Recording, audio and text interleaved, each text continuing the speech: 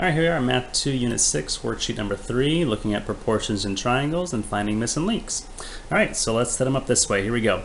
We're going to start this one off by saying that I have 10 on the short side, right, over 4 on this extra part here. And we're going to make that equal to the 15 on this side over the I don't know part on that side. We can call that x if we chose to. We can reduce first if it helps make it a little bit easier. 2 goes in here 5 times and 2 goes in here 2 times, and then we cross multiply and we have 30 equals 5x, divide both sides by 5, and so that x equals 6. Okay, and that's our first answer for number 1. Looking down at number 3. Alright, I have a short side 15 and a question mark, a 2, and I have a total length here of 12. That means that this length here is what's the difference. 12 minus 2 is 10. That length is going to be 10. So I can do the long length over the little bit and make that equal to the long length here over the I don't know there. Again, 2 goes in here 1 time, 2 goes in here 5 times, so I can reduce. And so 15 is going to equal 5x, divide both sides by 5. 15 divided by 5 is 3, and so x equals 3 for number 3. Looking at number 5. This is an interesting one because I could set it up as a ratio thing again, no problem. I could do 16 over 8 and make it equal to 28 over an I don't know, right? That works out no problem. And if I do that, I can reduce. 8 goes in here 1 time, 8 goes in here 2 times, so no problem. I have 2x equals 1 times 8 is 28. Divide both sides by 2, and so x equals 14.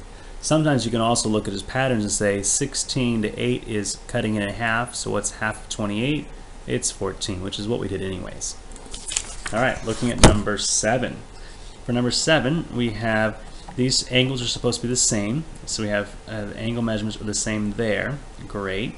And so what we're going to say is that that side, 15, goes to the 30, which is the same as a 21 going to the I don't know. Again, this reduces to 1 over 2, and so when I cross multiply, I end up with x equals 2 times 21, which is 42, and that's all there is to that one. Okay, looking over to the back side, number 9. So number 9, we have similar angles here, and we have a 20 and a 28, and we have 7, and I don't know what that is, right? So we don't know the whole thing, but we need to find out that one first of all.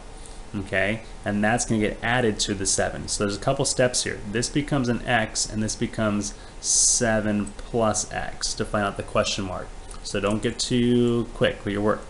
So if we said 20 is to x as 28 is to 7, I could reduce 28 over 7. 7 goes in here 4 times, cross multiply to have 4x equals 20, and x then equals 5. So if this is 5, I put that in there. The question is, what's the whole length? That's going to be 7 plus 5, which is 12. So don't skip that extra step right there when you're doing your work. Be careful. Number 11. We could say that 6 here goes to the 4, 6 to 4, and then we can say goes 12 minus x goes to x plus 3. We can reduce this to 3 over 2, and then we can cross multiply. We get 3 times x plus 3 equals 2 times 12 minus x. So we end up with 3x plus 9 equals 24 minus 2x. We're going to add 2x to both sides to end up with a 5x. We're going to subtract 9, so 5x is going to equal, in our case here, 24 minus 9 is a 15. Divide both sides by 5, and x equals 3 for number 11. And finally, number 13, our last one we're going to do together today.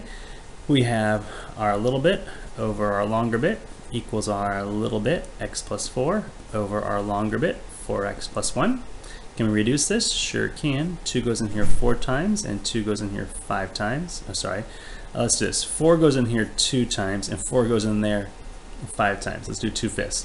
We cross multiply, and we have 2 times 4x plus 1 equals 5 times x plus 4.